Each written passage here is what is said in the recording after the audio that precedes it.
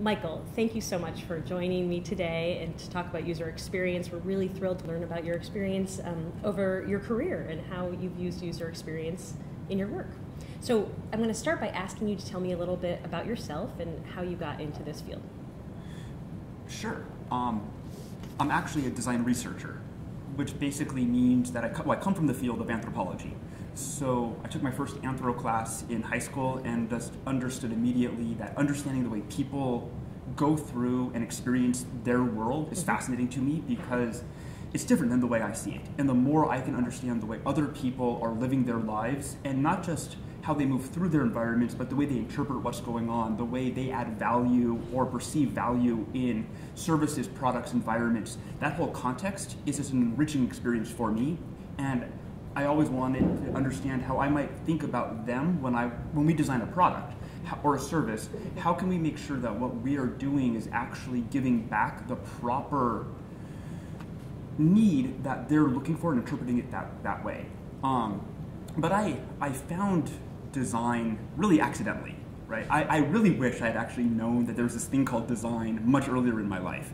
I'm a classically trained anthropologist, academically trained. I've done work with a lot of marginalized subcultures, gangs, homelessness, which sort of led me into what I thought was going to be more of like a nonprofit sort of strategy work. But I ended up getting hired by eLab, which was an early sort of research and innovation company that got bought by Sapient. But I basically found myself straddling a more traditional market research world and a little bit of design. But then I got hired by IDEO, where I went, wow, like I can actually not just understand people and learn about people, but I can begin to make something that could be impactful in their lives as well. Yeah, that was not short. That was great. That was great. Michael, can you share a bit of some of the types of products that you have designed using your user experience research skills? Yeah, the nice thing about, I think, as a researcher, and I'm very biased, being a researcher is you can apply your research, or you can apply the philosophy of research across a variety of products and services. So currently I'm actually working on something that has to do with diabetes management, which is a mixture of a product and a service, digital as well as physical, and then a service.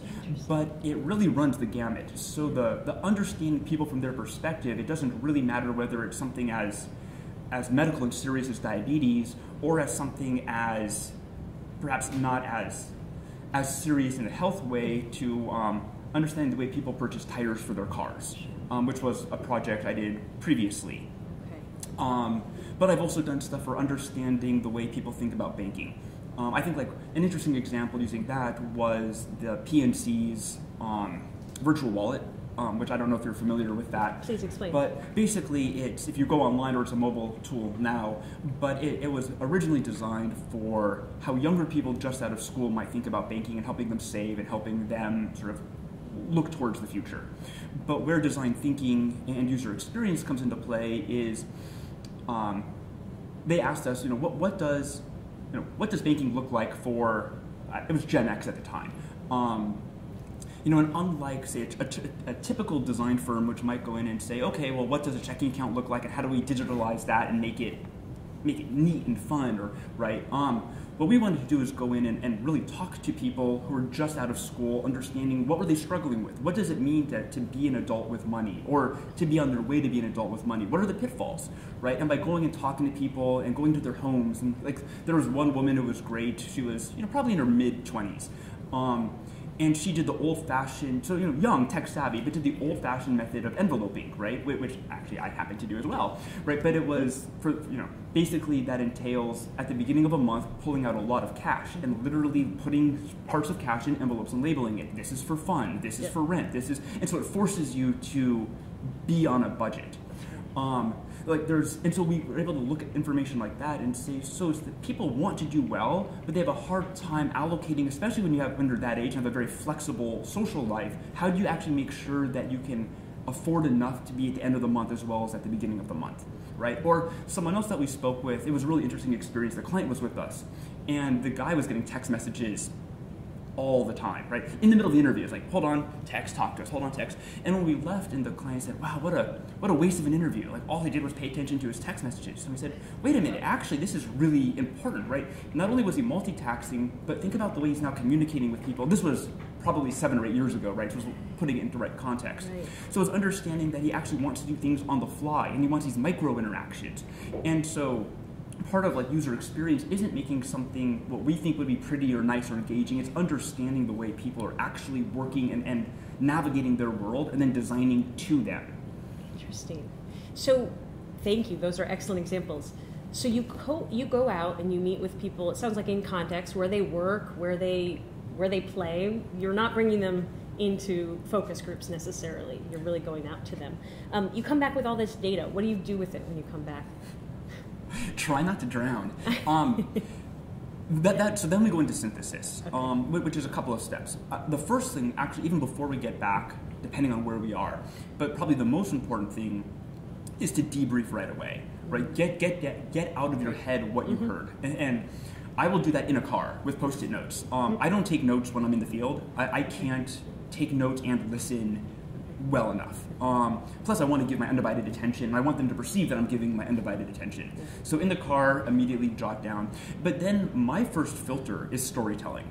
So it's just getting back with the team, whether it's in the office or at the hotel or over dinner, and it's just, what did you learn today? What was exciting? Not that should be the end-all, be-all, but there's a natural filter as designers and intuition and just going and doing enough field work that if something's resonating with you or if it's in your gut, resonating positively or negatively, you want to pay attention to it.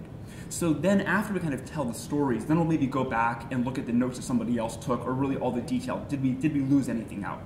But that's really just about kind of getting the information out there so everybody's aware of it. Can you think of an example?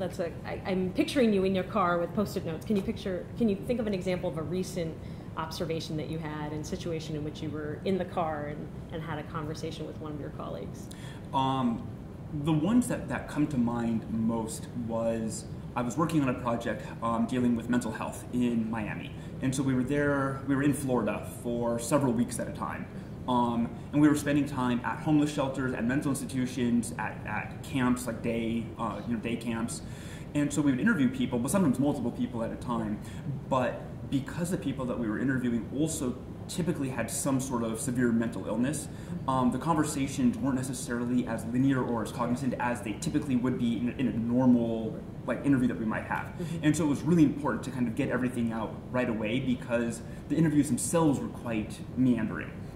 So yes, like Amy Schwartz, another researcher here, and we would sit in a car together. We would go sometimes do research together, and just talk about what we saw. But in the car, write down something that we remember them hearing. And we're not always right in word for word. We're not trying to necessarily get the quote down. But we were interviewing this one woman, and she said something to us that really resonated. We wanted to write it down right away, but it was.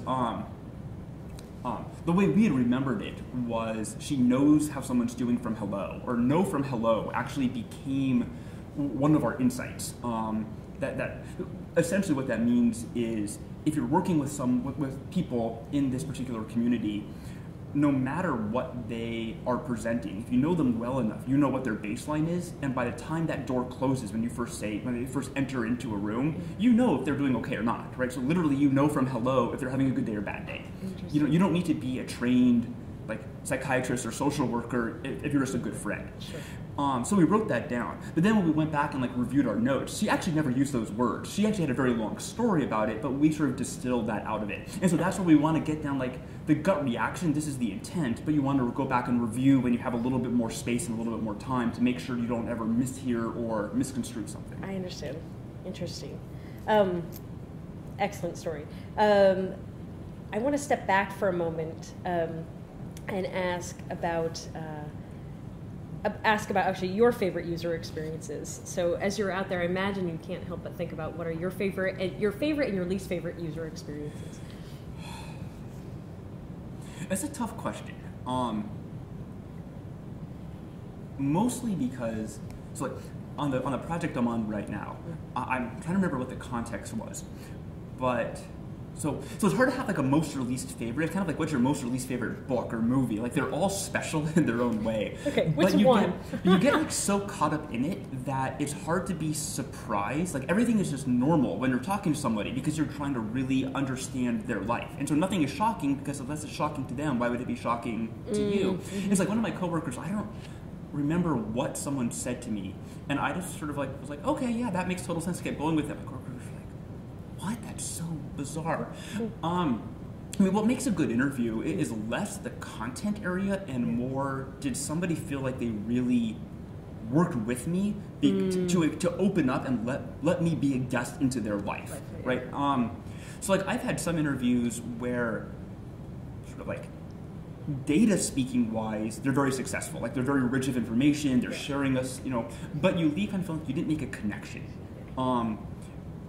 And to me, I think at the end, I need that information, but I need that connection to make sense of that information. So I was interviewing someone a couple of days ago, and halfway through, about diabetes. It's also, by the way, really easy to get trapped into what you're working on now because you become, and halfway through, she's like, do people normally talk this much? I feel like this is a therapy session.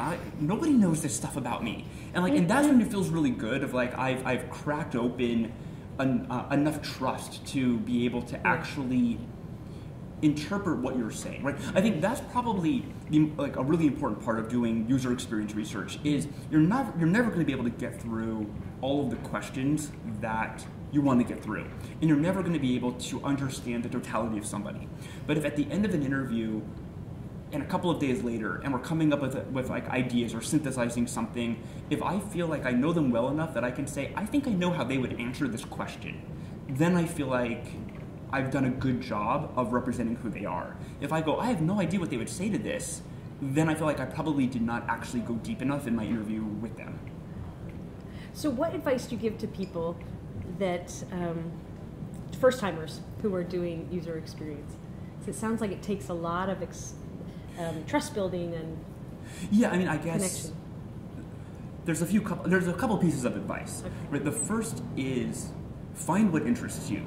Because if you're not interested, people will know, right? You can't fake interest in something. And it may not be the actual topic that the client wants, right? But it could be part of that topic, right? So diabetes itself is really interesting, but also understanding adherence or understanding the emotional issues that people go through coping with diabetes, like all of those are equally interesting. So you can't fake that passion. The second thing is, and this sounds really superficial, but being non-judgmental, positive or negative. And that's a skill that you have to practice. One of my coworkers was doing an interview, not a researcher. We all go on research together, right? And so she asked a question. This is back to the mental health project. Mm-hmm. And this man had said he had recently gotten a promotion. He worked at a pinata factory. And she said, oh, congratulations, that must be great. And he was sort of quiet and sort of was like, okay, and kind of talking a little bit. Mm-hmm. And later I asked him, I said, you seemed hesitant. Reading body language is really important as a researcher. She said, you seemed hesitant. Tell me a little bit about, why you didn't sort of say, yes, this was a really positive thing. And he said, well, actually, having a promotion means I'm going to be working more hours. And there's going to be I have more status, which means I have more responsibility, which adds stress. What if I fail? What happens if I can't handle this? What if it pushes me over? And so it's really quite simple to be non-judgmental and negative, right? And not show emotion when something seems obviously perhaps negative, but you have to be careful about the positive side as well. But I think the single most important thing about being a researcher is being fascinated by that person for those 90 minutes out, however long you're with them. I want to know everything about you. I joke a lot about, or some of my coworkers, about how much I like people or don't like people, right? And I will, in jest, say I actually don't like people very much. I find people fascinating, right? So I don't want to be your best friend, but I want to know everything there is to know about you. And obviously I'm a nice person and I do like people, and I don't want people to not like me, right? And I want to be friendly with people. But more than anything else, in my professional life, I want to understand what makes you as an individual and you as a representative of a group, what makes you tick? How do you interpret the world? And I think if you bring that fascination and that curiosity and a little bit of chutzpah to go a little bit deeper and push beyond what makes people feel just comfortable. How do you do that? How do you push beyond? Politely, I hope. Do you have a phrase you use, or is there a time to? No, I think the trick is, it's not a secret. if you do research, right? But people want to talk about themselves, and they want to really express themselves. And so the trick to going beyond is just to let them actually take themselves beyond what they normally would answer. So whether it's a moment of silence, so they're reflective, or whether I'm really big on my own body language. So it's just like that straight eye contact and like you have permission to keep going. Okay. Tends to go pretty far, but also just very politely, but to bring up, humans are complex creatures. So to say, like, earlier you mentioned that you really, you never drink coffee after 10 because it makes you too jittery in the afternoon. But I noticed that you just got up and got a cup of coffee. What makes this different? So I give them an out to explain what makes it different, but I'm also going to be pretty obvious. I just called you out on saying one thing and doing something else, but that's okay because people do that. People do that. Would you ever have the experience when you're in an interview, you're doing an observation, of wanting to solve a problem right then and there? That's something I try never to do. Okay. When I am interviewing somebody, I want to be really wrapped up in the moment. That's not to say I'm not thinking about what they're saying and thinking about how that might relate to the next question, but synthesis should not happen then. It's too hard. At least for me, like, I want to be wrapped up in what they're talking about. Now, there are like actual problems that people have that you might want to solve, but like very functional problems. Engineers are probably the worst researchers at this, right? Because they want to fix the thing. Like, my computer doesn't work, and they're like, well, all you have to do is like, no, you got to see how they're going to solve that problem. No, the only time I've actually Why do you have to see? Can you be explicit? Why do you have to see as opposed to fix it for them? Can you be explicit about that? Because if we weren't there and they had this problem, what would they do to actually solve the problem? So my job is to not solve the problem. My job is to not be a salesperson for a particular item or a company or a product or a service. My job is to understand how people live their lives and then synthesize it to create a problem to create a solution that will solve that problem. So if somebody is saying, I really struggle with choosing the right tire. I don't know which one to get. And I jump in and say, oh, well, here, obviously this tire does this and this does that. I don't understand really what was going through their mind. How would they made that solution? At some point, they would have purchased a tire, but I've just biased the result. So I want to stay removed from that.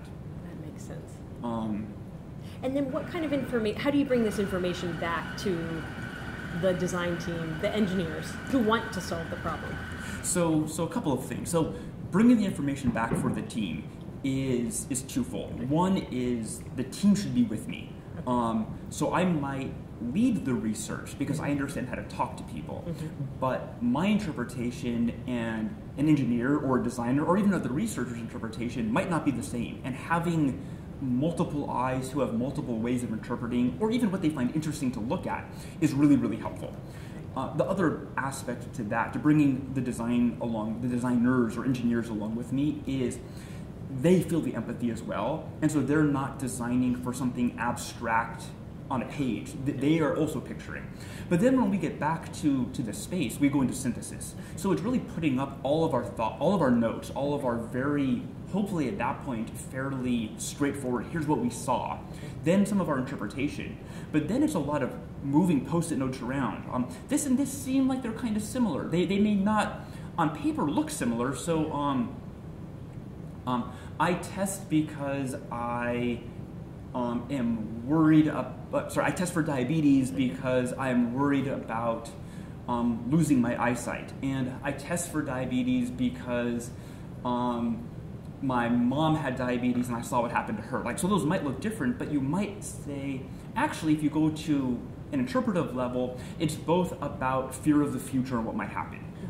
And there's multiple ways that you can cut and slice and dice the information. So you kind of keep doing it until it's not only relevant and useful, so it's not only like relevant information, but it's useful information. It's something that the design team can rally around.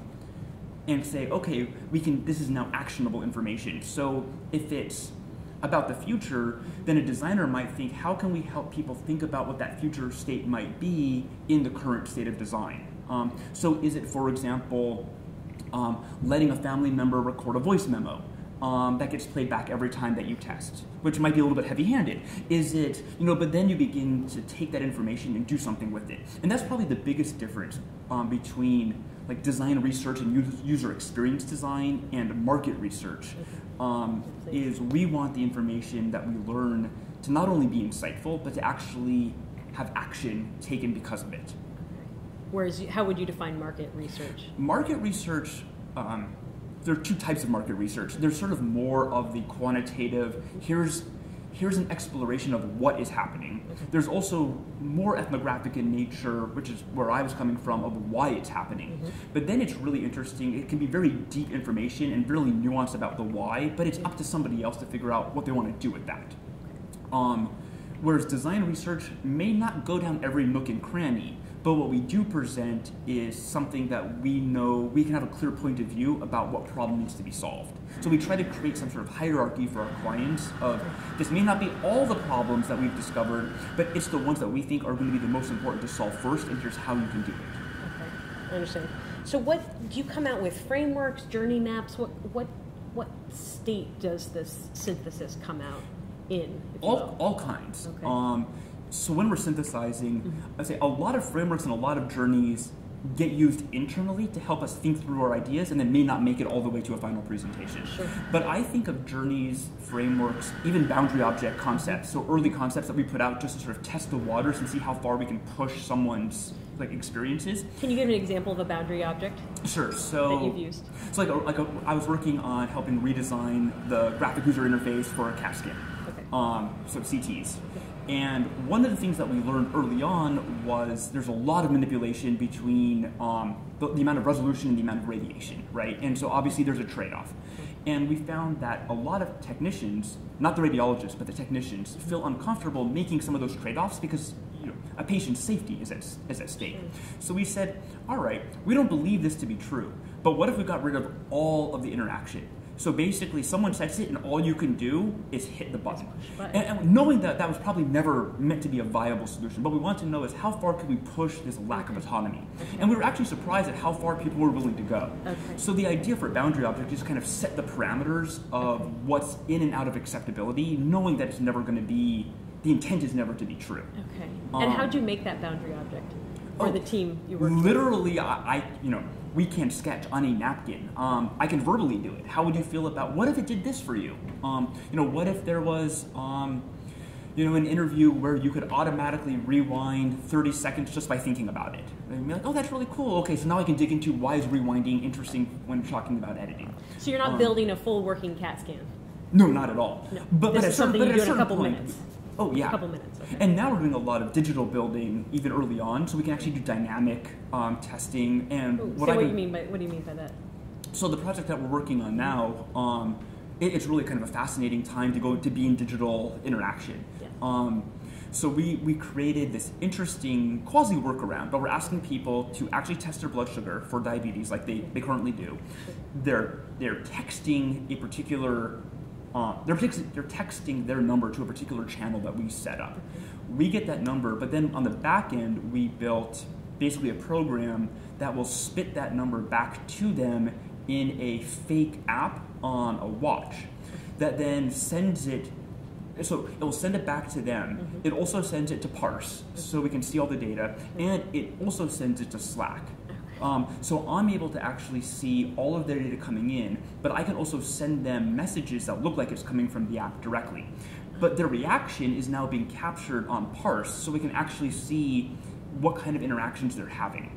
So that's not a boundary object, but that's very much iterative but testing in the real world and really dynamic design, which is a really fascinating place for us to be today that didn't exist a couple of years ago. Right. So you can be modifying the design based on their reaction. Yeah, I don't have the photo of it here, but there's one downstairs on an earlier phase where this was not in context. It was for an app, and I was in the room, I was in a focus group room with people just so they could actually see the app.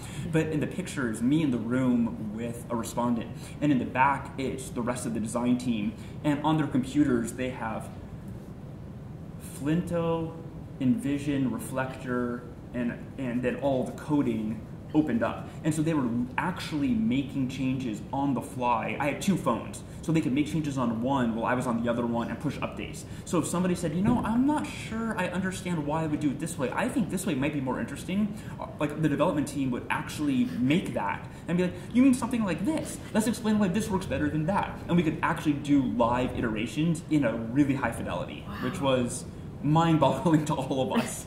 Prior, would you have done it on paper? Prior, we would have done it on paper. Okay. Yeah. So you would have made edits directly on the paper and asked, what about this? Mm-hmm. Or like draw over something. Okay. Yeah, so boundary objects, though, kind of bringing it back to a more simplistic form, oftentimes it's just a sketch. I mean, one of the things that we want to do is not spend a lot of time on it because the intent is just to get there and then move away from it again. It's a conversation starter. Okay. All early prototyping is really meant to... The value of early prototyping is not meant to be right. It's meant to push a particular direction or evaluate a particular value or be a prompt for further conversation. So we don't want to get married to our designs.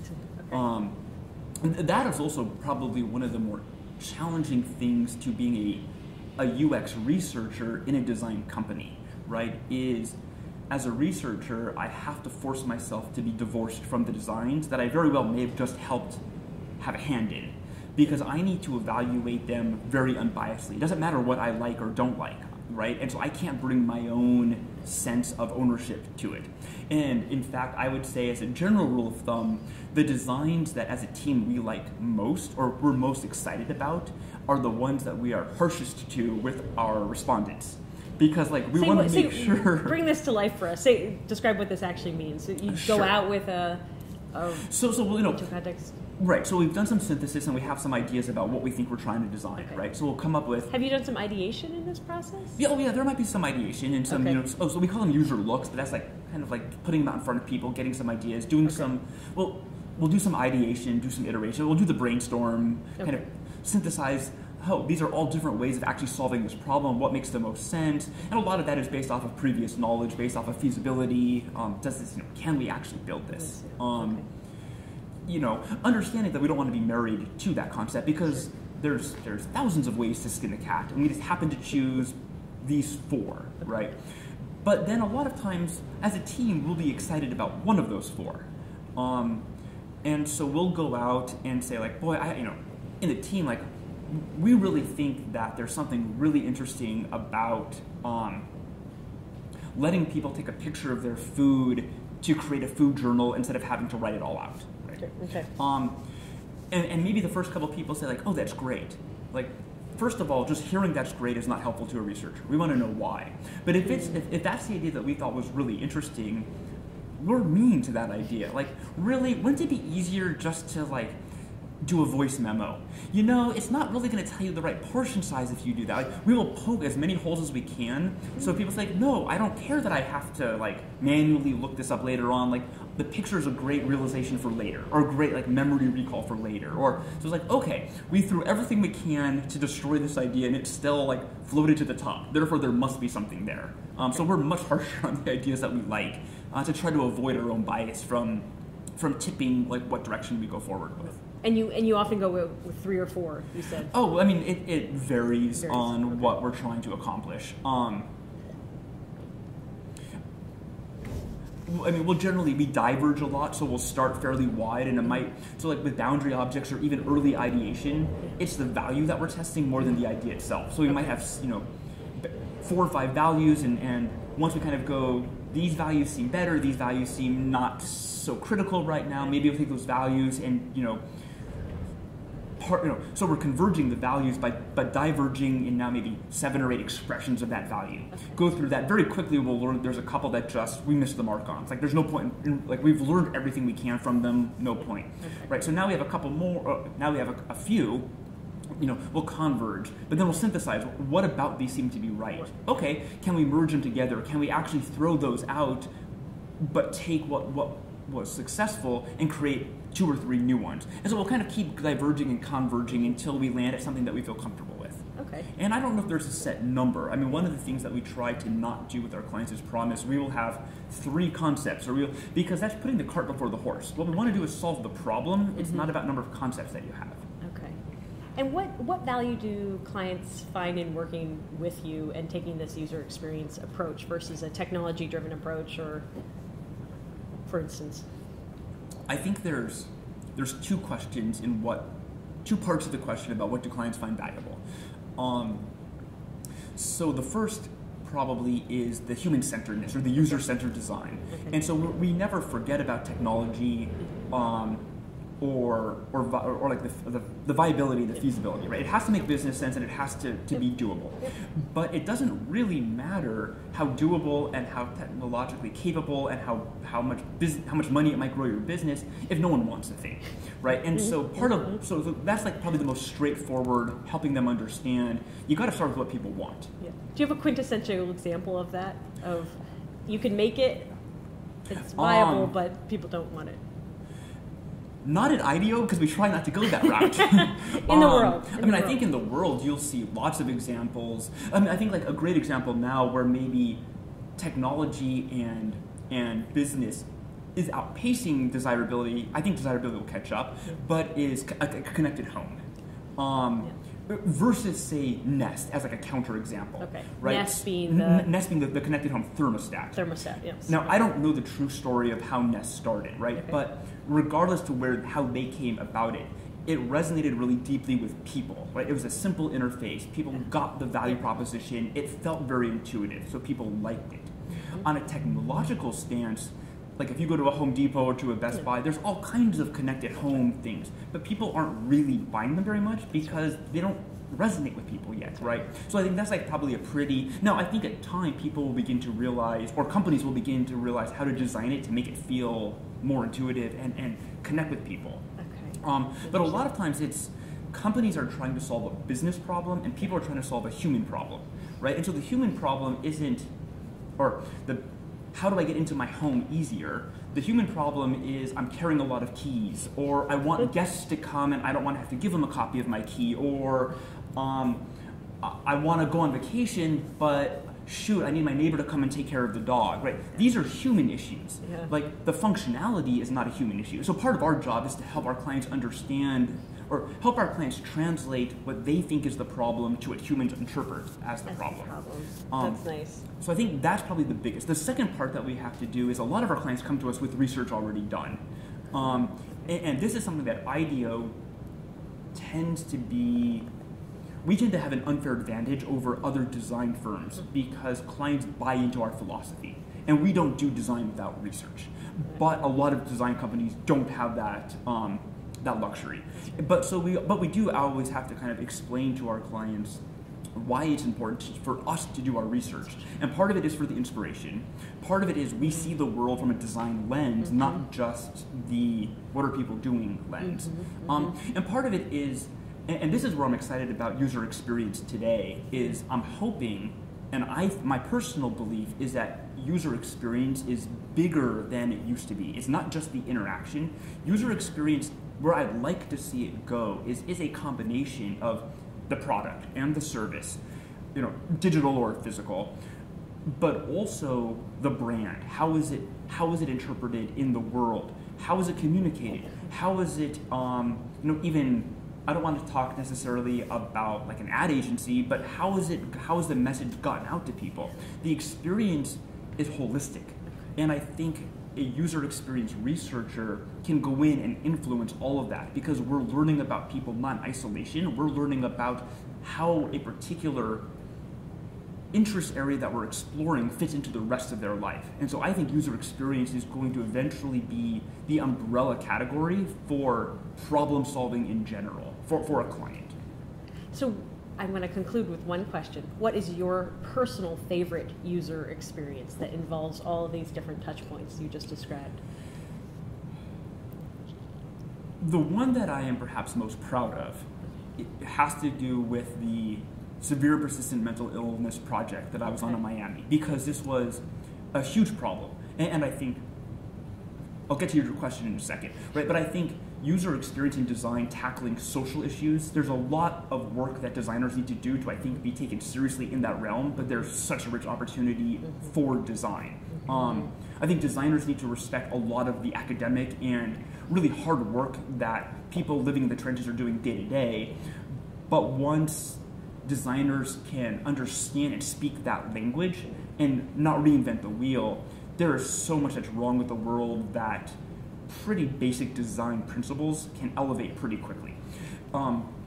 So back to your question, one of the things that we learned in Miami, and I guess this is actually now kind of in hindsight, or there's a lot of media coverage about this, but when you are fairly transient and have a mental illness and are poor, keeping track of your belongings, especially something as simple as an ID card, can be very, very difficult. You're moving a lot, in and out of hospitals, in and out of jails, in and out of shelters, right? And without an ID, almost nothing else becomes possible. With no ID, you have no proof of citizenship, so you don't qualify for for Social Security disability insurance. You don't qualify for Medicare, Medicaid. You don't qualify for housing vouchers. You don't qualify for anything, essentially. You're a person non grata. And so one of the things that we were developing was an informal identification card. Obviously, it couldn't be used formally, but the idea was if it was well respected and given by institutions, that might be a good substitute. And so we did some quick prototypes, but we actually built cards. Yeah. But one of the things that we did, a few of the things that we did, is we did probably two things that were really interesting. Is we took multiple photos of people and let them choose a photo that they wanted on the card that best represented who they thought was them. The second thing that we did is ask them, here's your formal name, but what do you get called by? Like, who are you really? And allow them to put their nickname on the card. And what was interesting is we gave people these cards, and these cards actually were accepted at particular locations throughout the Miami-Dade area. If you had this card, it meant you were participating in the program and you were, a true member of the community. But we came back a couple months later and talked to a number of people. We gave out probably like 120, and we didn't talk to everybody again.